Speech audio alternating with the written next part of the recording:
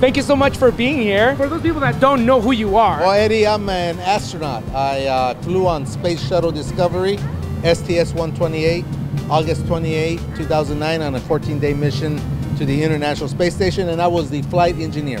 More importantly, I think people out there need to know that you're a Mexican-American. That's right. There aren't very many of us out there in space right now, right? No, there's very few Mexican Americans, very few. As a matter of fact, I'm the only one who can say a migrant farm working Mexican American astronaut. One of the things that I heard you say up there was very interesting is we have a very similar background. My brothers were born in Mexico. Some of your family was born in Mexico. Tell me how you ended up being born here and they ended up being born over there. Well, it's very funny because, you know, we work in the fields. My family worked in the fields and they were migrant farm workers. So they moved up and down California 9 months out of the year, and 3 months they would go back home to Mexico.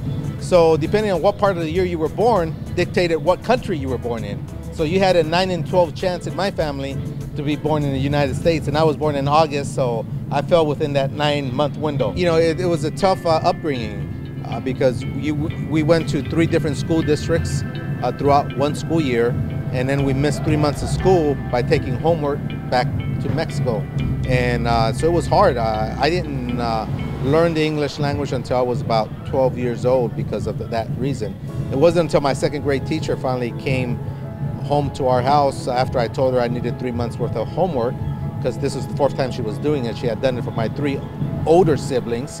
And it wasn't until then that that when she came home and read my parents the riot act saying, hey, you know, it doesn't do any good for them to be moving around, that finally my dad got the hint that we should stay in one place, and we started making Stockton, California our home. Can you tell us a little bit about what happened when you told your dad you wanted to be an astronaut, and what were those 5 tips that he told you? Because I think those are brilliant, and then of course add your 6, because that's icing on the cake. Actually, I was 10 years old when the dream was born inside of me. I wanted to be an astronaut, and best thing I could have done was to share that dream with my dad, because he took me to the kitchen table, and he must have seen my determination, because he gave me a recipe I never forgot. He said, son, if you want to be an astronaut, he said, follow these 5 steps. It's a 5-ingredient recipe. He said, decide what you want to be in life, recognize how far you are from that goal, draw yourself a roadmap to guide you, get a good education, no substitute for an education,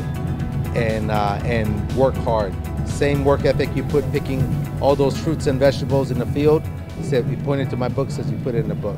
But even with all that energy you put into it, you weren't guaranteed that you were going to become an astronaut. Can you tell us what happened there? Well, the 6th ingredient that I was going to add is perseverance. Is you can't give up, and I learned that through experience, because NASA rejected me not once, not twice, not even 3 or 4 times. It was 11 times. It wasn't until the 12th time that I finally got selected. So you got to persevere, and you got to improve yourself year after year. And you know, I tell them, once I started getting rejected and things didn't go my way, I started asking my question. I got to do things differently.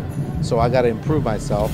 And so I became a pilot. I became a scuba diver. I learned Russian language. I did everything that I thought NASA would want me to do to become an astronaut, and it paid off. And now you are a beacon of hope for a lot of kids out there. You were shaking hands with a lot of little kids who are just looking at you going like, that guy's been to space. It's amazing the work that you've done, and thank you so much for being here at Pueblo Fest. And just a shout out to all the people out there who want to go into space. Hey, anything's possible in the world. Se vale soñar en grande. You could dream big if you're willing to put this to work. You have a heart, you work hard, and don't give up. Si se puede. Anything is possible.